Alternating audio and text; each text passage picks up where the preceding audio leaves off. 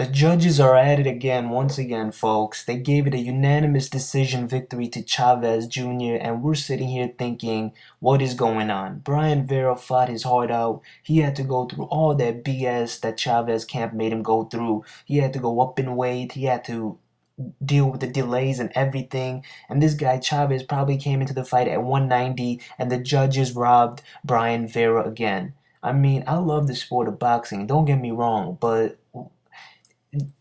instances like this really pisses me off. I was praying. I was like, I hope they don't rob him. I hope they don't rob him. You know, I'm not a Chavez hater. I like Chavez, but I like a person who worked hard to get the victory. I mean, I don't know what more to say. They robbed Vera, in my opinion. Let me know what you guys think. Follow me on Twitter. Have a good one.